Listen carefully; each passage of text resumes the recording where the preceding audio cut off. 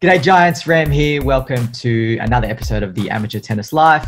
I am your amateur tennis player, and to all other amateur tennis players, welcome to this footage where I am going to show you my second ever tennis lesson. I don't have my first tennis lesson recorded, unfortunately. I didn't have any equipment set up, but this time I did for this one, and I thought next best thing is to share with you my second ever tennis lesson.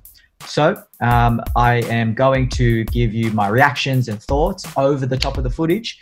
Hopefully you like that format. Let me know what you think.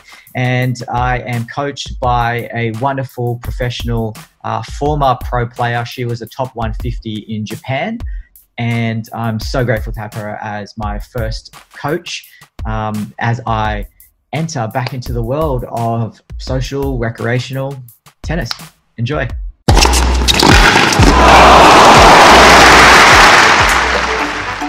All right, here we go. It's so fascinating watching yourself back in the past, because this is the 16th of June. Right now, as I'm watching this, it's the 23rd of August. So we're talking 2 months and 1 week ago.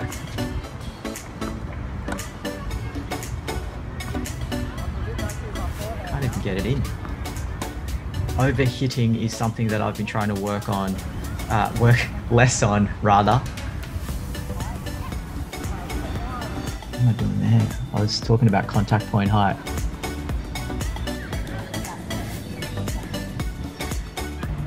You'll notice that I ask a lot of questions talking about my swing stroke slash follow through there.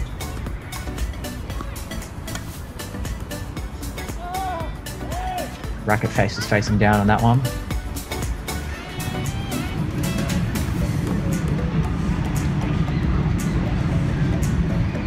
Here's my coach pretty much just making sure that I've understood that my racket face has to be flat upon contact and then forward and wipe up.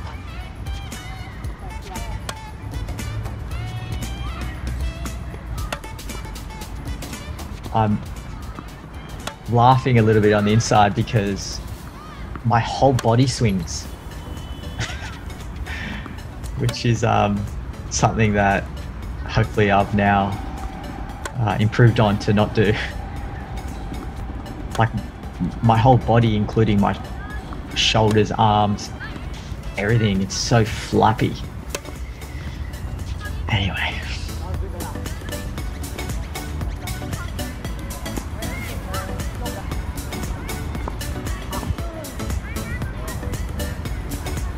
So here I've asked my coach about my footing and where I put my weight, because you see that? My weight just went heavily right. It has been when I've been doing forehands a lot.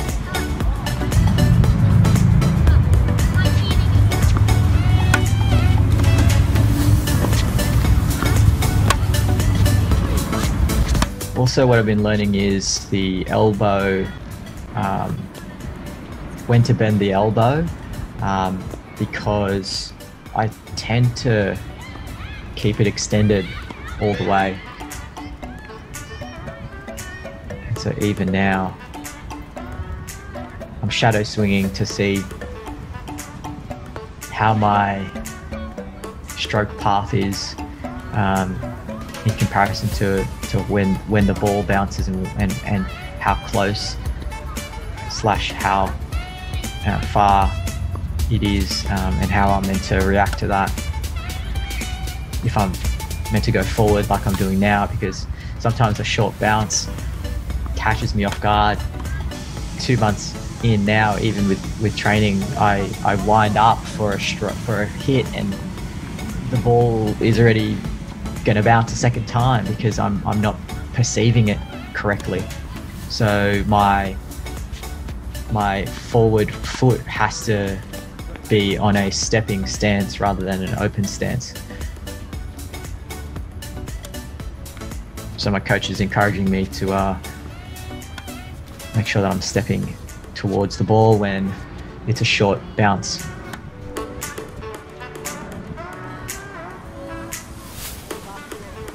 versus that one, when it goes out wide, I can take an outward step rather than an inward forward step.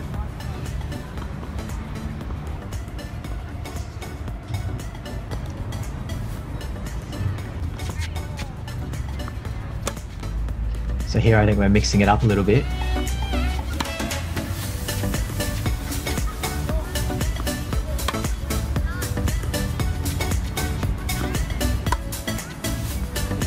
Oop.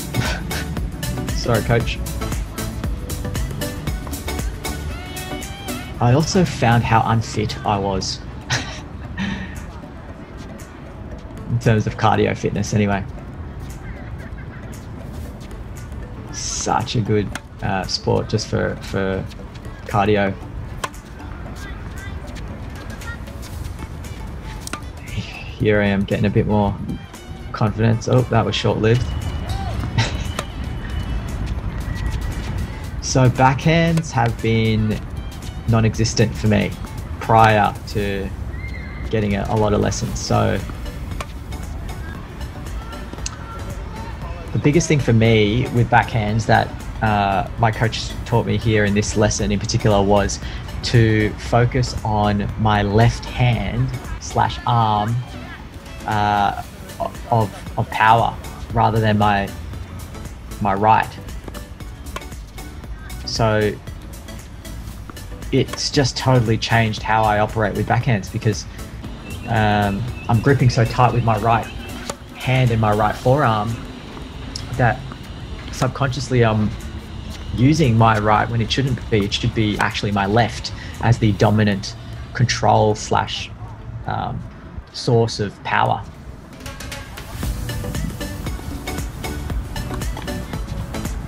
Here we are learning volleys. I have so much to learn with volleys.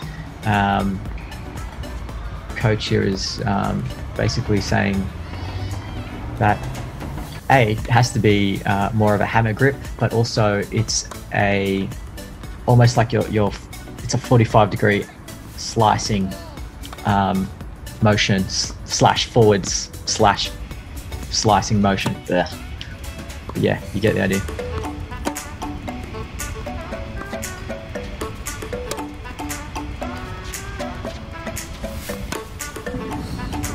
I also need to prepare earlier, so when my opponent hits the ball, I should be split stepping, or at least preparing myself as to which side I need to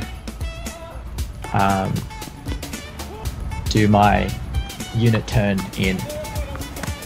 All right, here we go, attempting serves.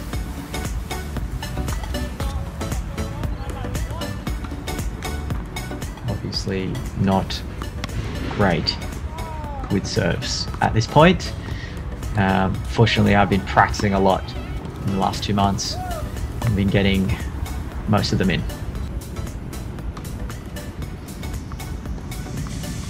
This is the amateur tennis life, folks, in its rawness.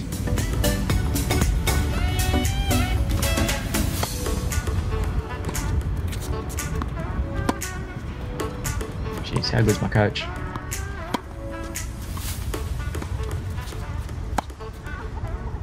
Oof. That was fun. Okay, so if you've made it this far, thank you so much for tuning in. It really means a lot. If you are an amateur tennis player as well, I'd love to hear from you in the comments below. If you are challenged by a particular thing, or if you've overcome a particular thing, I would certainly love to hear your thoughts around that. And of course, if you have any advice for me and things that you want to share on all these videos that I'm creating. So please share that, and of course, subscribe, all that good stuff that YouTubers say, like, thumbs up, etc. Please subscribe, and I will be releasing tons more videos. I have so much footage to edit, and I can't wait to share with you and continue to document my journey. All right, see you on the next video. Cheers.